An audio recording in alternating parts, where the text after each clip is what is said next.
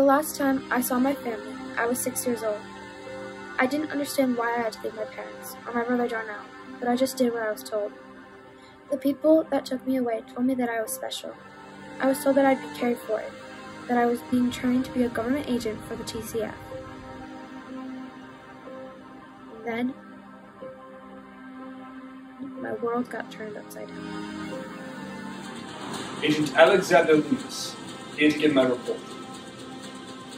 Steller and her siblings have disappeared from the city, but I am confident I can track them down.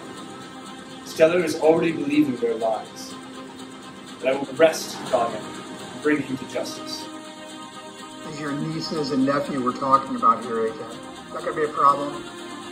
I am loyal to the TCF. The extremists must be destroyed, no matter who they are. Steller, we need your help. You've been trained in diplomacy, combat, strategy. You've been given these talents and you can use them to help people. We can be the light to those who are living and alive. They've tricked you, Steller. Oh, we're just trying to help people. If you side with them, you're openly challenging the TCF. Do you really want to do that? I don't know what to believe anymore, Darnell. They told us that we were special and that they were training us to help others, but now you and Uncle Cole are telling me that that's not true and they were lying to us, and all I have is your word for it. It goes against everything that I've been taught for the past 10 years. I don't even know what's true anymore.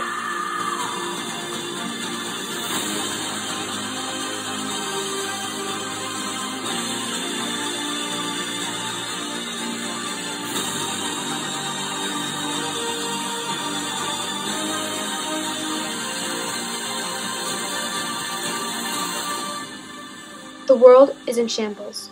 Truth is relative, bad as hell is good, and people believe whatever they are told. I believed whatever I was told. The day the TCF came knocking on the door, I just followed and did what I was told. But then, my eyes were opened.